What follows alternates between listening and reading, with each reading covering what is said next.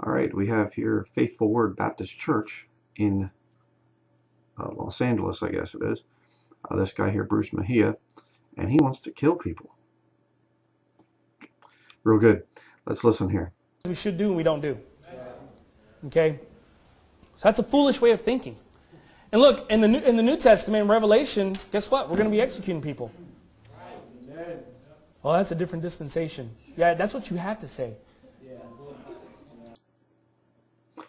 In the book of Revelation, we're going to be executing people. Chapter and verse, please. Where are any saved people executing anyone in the book of Revelation?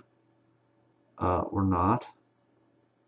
Okay, Revelation chapter 19, Jesus destroys the army of the Antichrist, and we rule and reign with Christ. It doesn't mean we're executing people. Let me share a little scripture with you here. Okay, John, book of John, chapter 16. Yeah, it's 16, verse 2.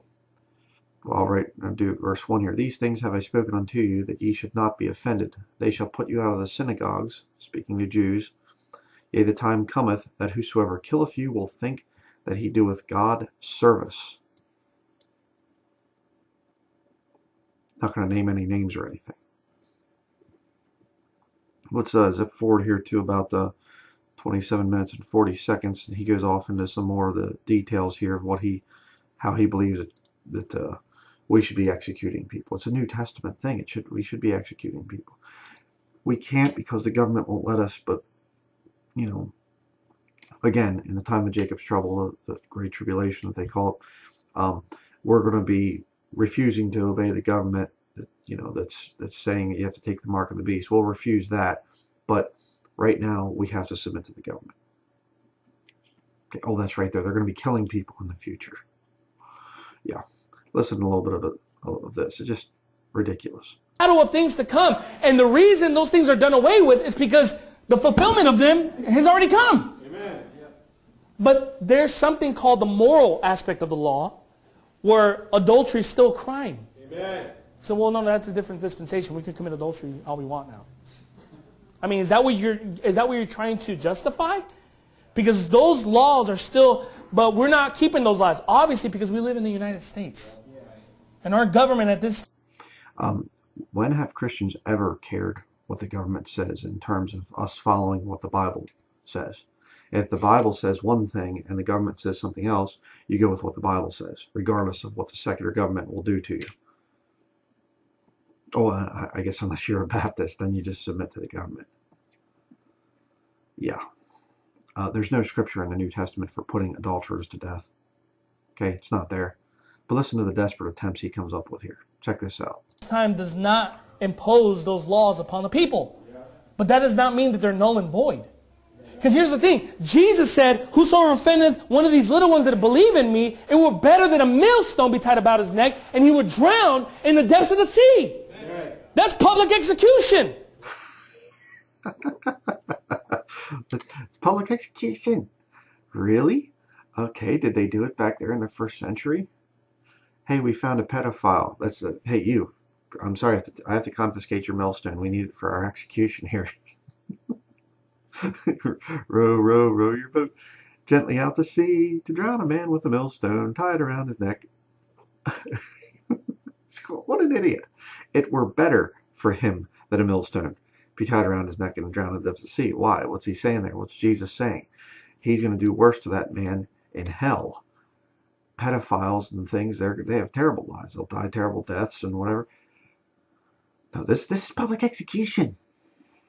We need a lot of millstones to go after these pedophiles. Let's just take them out to sea and tie millstones around their neck, because there's lots of millstones around. Oh boy, it's funny to watch these lost people sometimes. It's funny, but it's very dangerous. This guy's a Satanist, but it's funny in some ways to just listen to how lost people try to mess up the Bible. That was Jesus in the New Testament.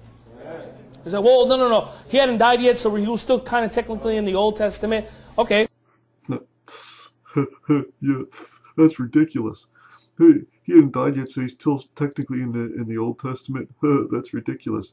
No, that's what the Scripture says. Okay. Again, these non-dispensational people, they just make a mockery out of God's word.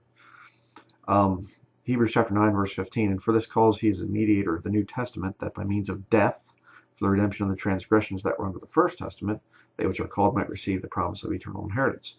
For where a testament is, there must also of necessity be the death of the testator. For a testament is of force after men are dead.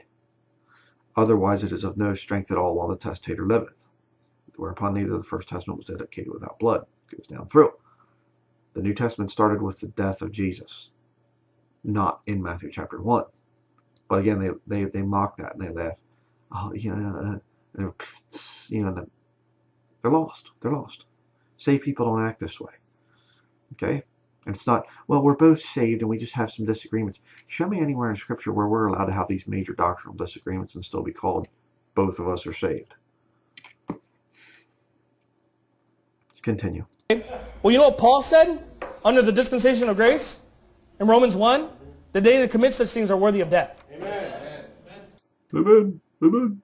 Amen. Again, let's go over the Scripture here. Romans chapter 1.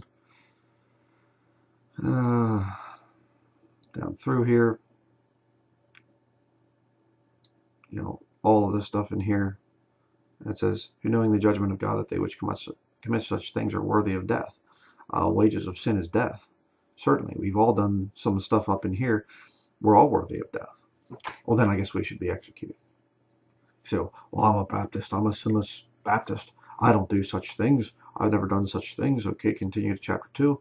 Therefore thou art inexcusable, O man, whosoever thou art that judgest, for wherein thou judgest another, thou condemnest thyself. For thou that judgest doest the same things. Okay? A lot of these guys will come along and they will say, oh, it's wicked and everything else, and these wicked sodomites and wicked perverts and everything else, and yet they'll watch Hollywood movies.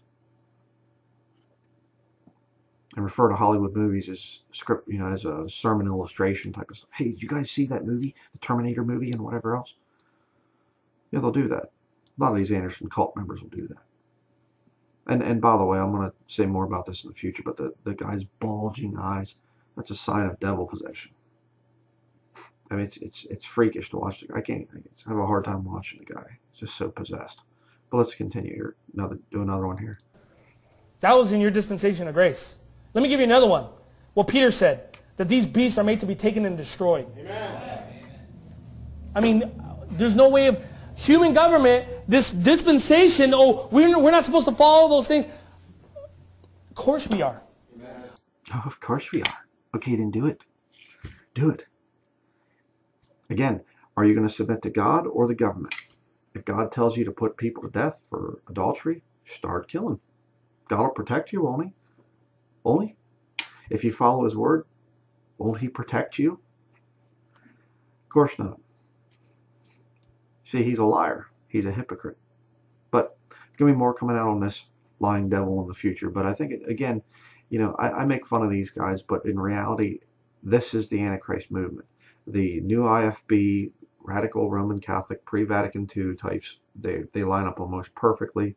The alt-right, I have a video on that. I can put some links at the end of this video to it, the devil's triangle, so to speak.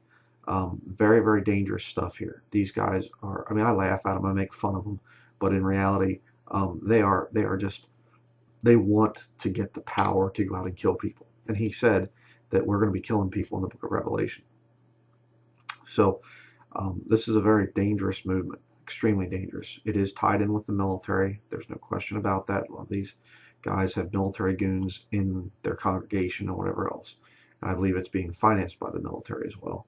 There's some human type of stuff going on, K-pop. Can't get into all that stuff here, but I guarantee you that there's connections there.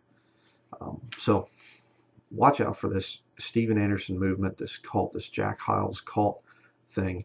Jack Hyles, if you watch my expose of him, he literally says we're going to create an army of young men to go out and change the world and things. And these guys are all offshoots of that movement. Very, very dangerous.